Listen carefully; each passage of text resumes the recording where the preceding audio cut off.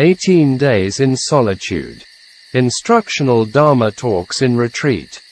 By Venerable Ādiccaramsī, 1937–2002. Day 6, the 22nd of October 2002. We're arriving at another part of the process for change. It needs to clearly understand the way of practice and the nature of the practice.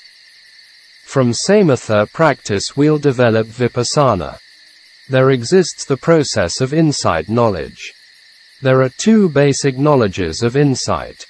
These are 1. Understanding the characteristics of mental and material phenomena, nama rupa parakeda nana. 2. Discernment of conditions for mental and material phenomena, pakaya paragaha nana. These are still not arriving to the insight knowledge yet. This is the part for preparation to change there. For the 6th and 7th days we'll develop these two knowledges. Why we're establishing these knowledges? According to Mogik Sayadaw's instruction, we must dispel wrong views. Many meditation systems arose in Burma and no centers based on this point.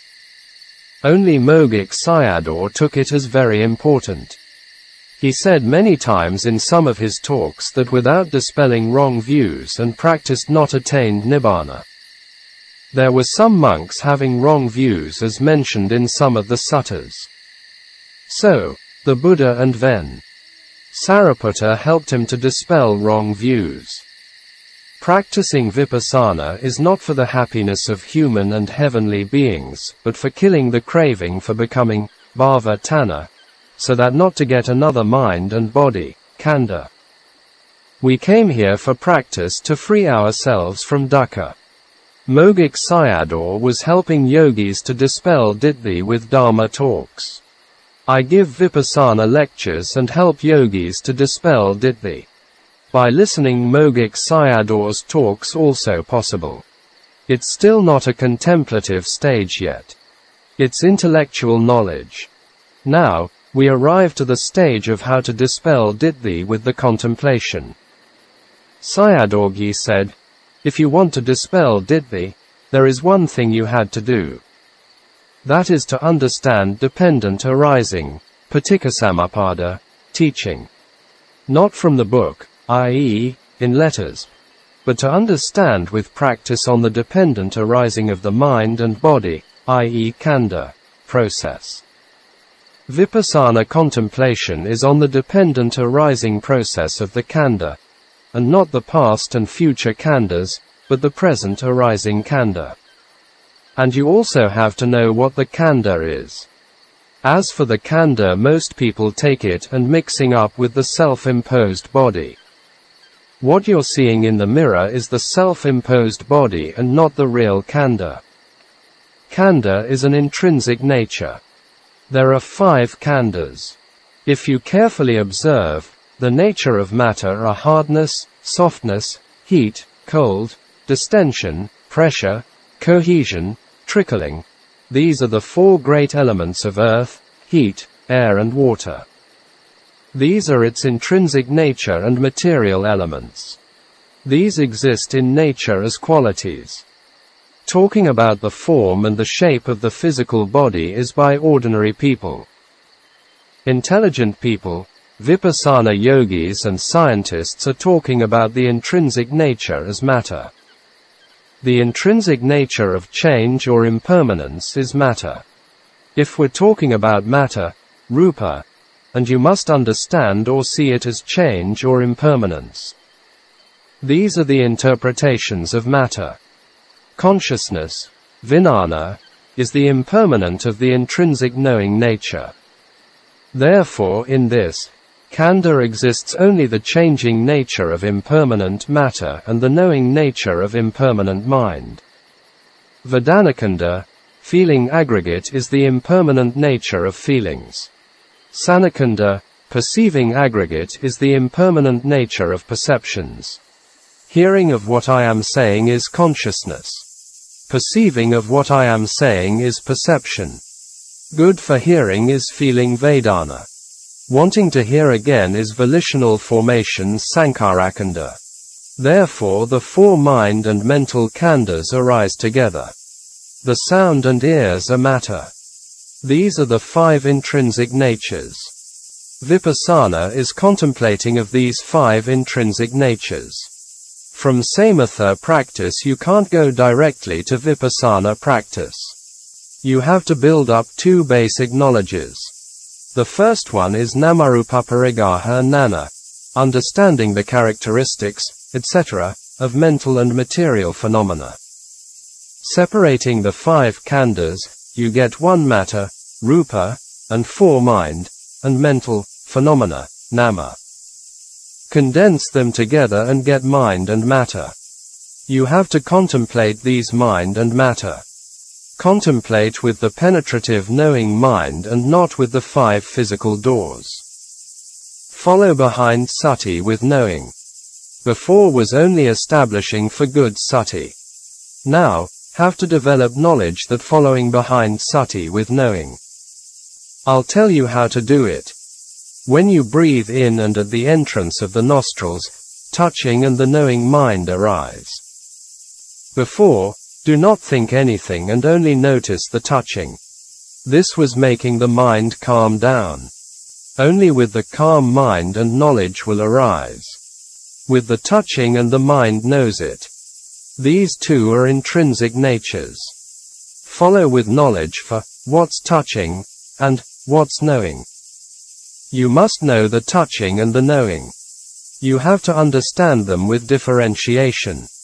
The air and nostrils are form, rupa.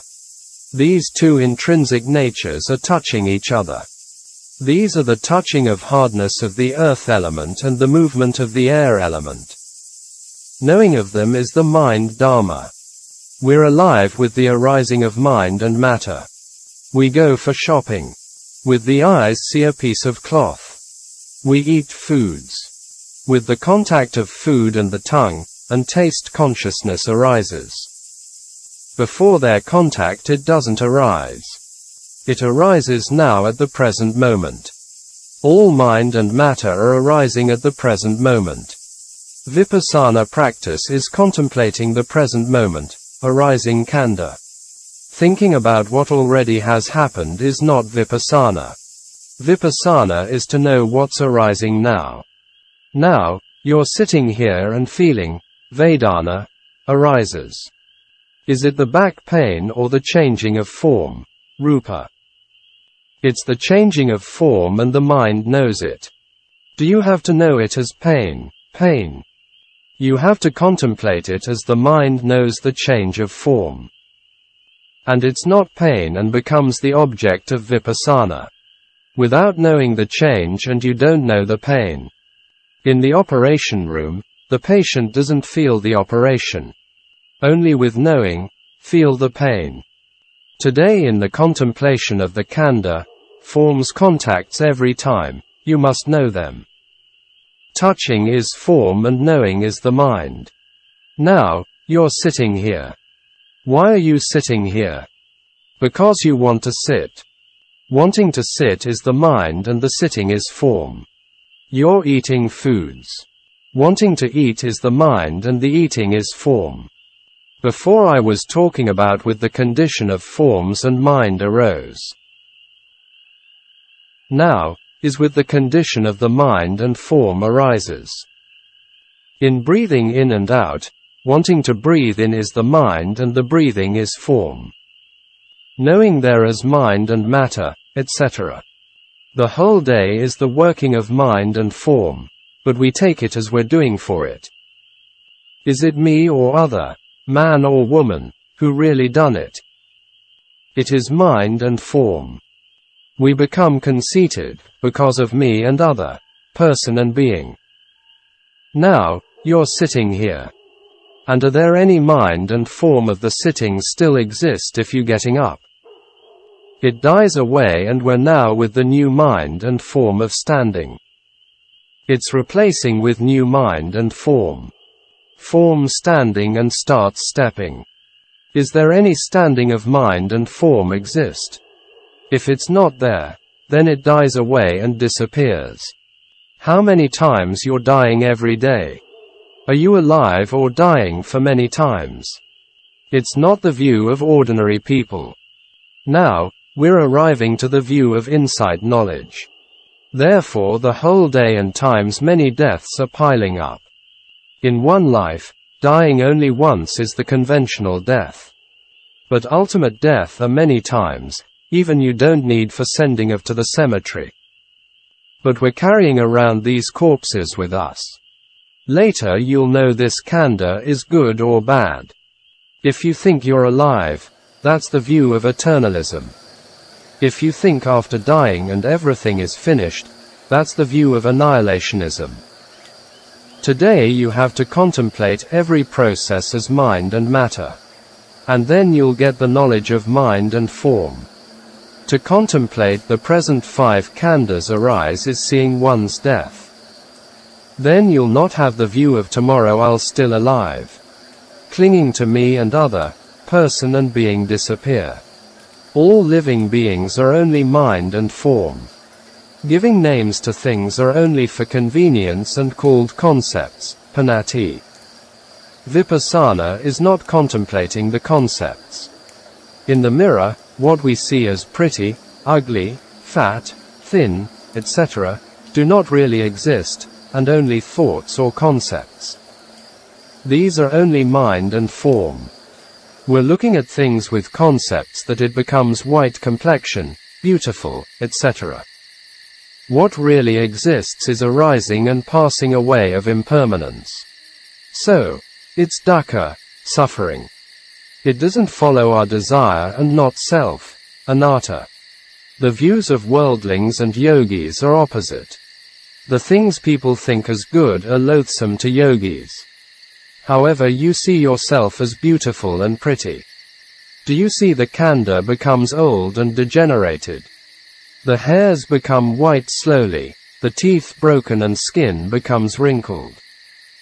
The molecules in the body disintegrated and falling apart. Now, you practice to know mind and form arise. Why you have to do it? Because to dispel wrong views.